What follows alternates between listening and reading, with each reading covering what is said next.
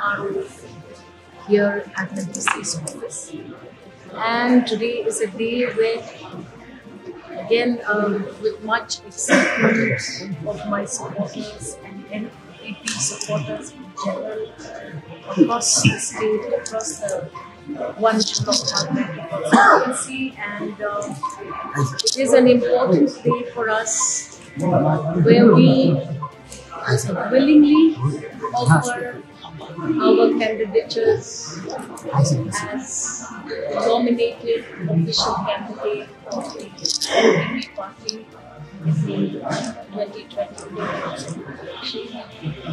And I have completed my journey through 36 constituencies.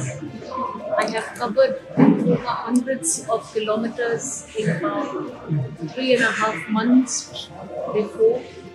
Yesterday, I was able to go to the last segment of my constituency. I feel satisfied that I am now familiar with what I need to do.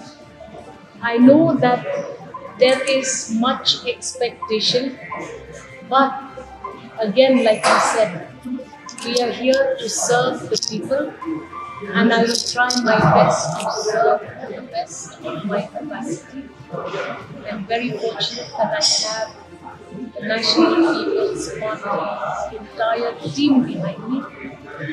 I'm happy that my family, my husband, my sisters, my children are by my side, and we'll give this our best. We leave it in the hands of the people. Please vote for me.